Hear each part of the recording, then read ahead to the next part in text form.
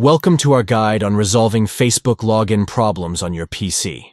Let's explore the steps to troubleshoot and fix this issue.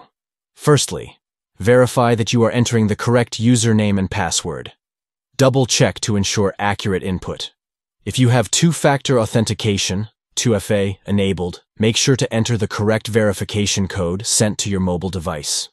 If the code is not received, troubleshoot your connection or request a new code for Facebook login on your desktop. Try accessing Facebook on a different web browser to determine if the issue is specific to your current browser. A simple restart of your device can often resolve temporary glitches or conflicts that may be affecting your login process. Check the stability of your internet connection. Switch between Wi-Fi and mobile data to see if the problem persists.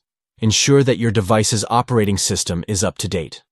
Outdated software can lead to compatibility issues with apps, including Facebook.